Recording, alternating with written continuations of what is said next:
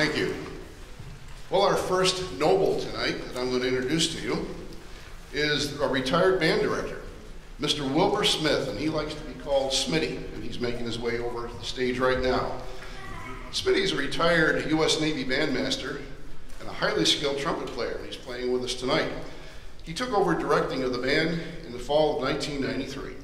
He would stay a director through May of '95. He lives in Winter Park, and among his current musical affiliations, Smitty directs the VFW Post 2093 Community Band in Orlando. Smitty Smith.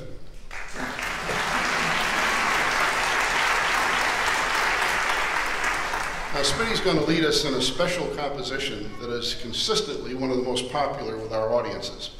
It's a salute to all of those who have served in the United States Armed Forces. This version is the Lake Concerts Band's own, and it's unique because we include the official song of the U.S. Merchant Marines, Heave Ho, My Lads, Heave Ho.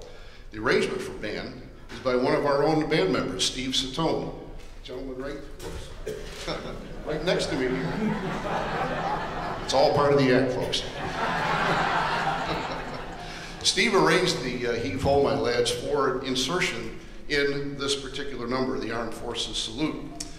Now, it follows the Army song, Caissons, and following that, you'll hear the Coast Guard hymn, Coast Guard March, Semper Paratus, the Marine hymn, the Air Force's Wild Blue Yonder, and Smitty's favorite, of course, the Navy's Anchors Aweigh.